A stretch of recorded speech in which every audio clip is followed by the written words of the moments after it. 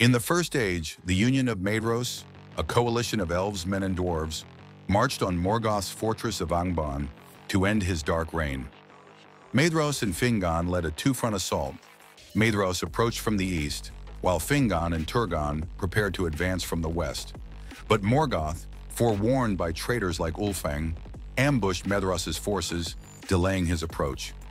Fingon, waiting anxiously for Maedhros' signal, saw orcs taunting his troops. As the orcs brutally executed a captive, Gelmir, Gwindor, filled with rage, led a furious charge, breaking formation and igniting the battle prematurely.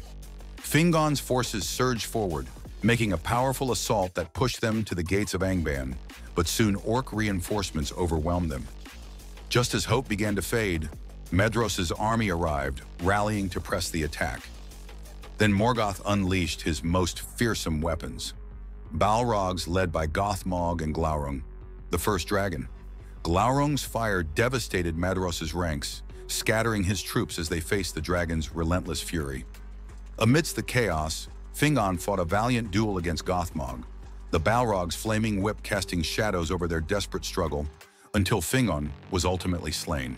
In a final act of heroism, Azaghâl, the dwarven king of Beleriand, charged Glaurung, dealing a mortal wound that forced the dragon to retreat. Azaghâl's sacrifice inspired those around him, but the battle soon turned hopeless.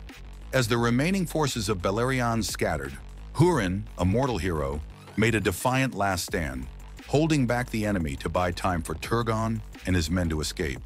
Hurin was captured, but his final cry, "Day shall come again," echoed across the battlefield. The Battle of Unnumbered Tears left Beleriand shattered and Morgoth triumphant. The Union's defeat marked Morgoth's near-total dominance, leaving the Free Peoples forever changed by this tragic and heroic stand.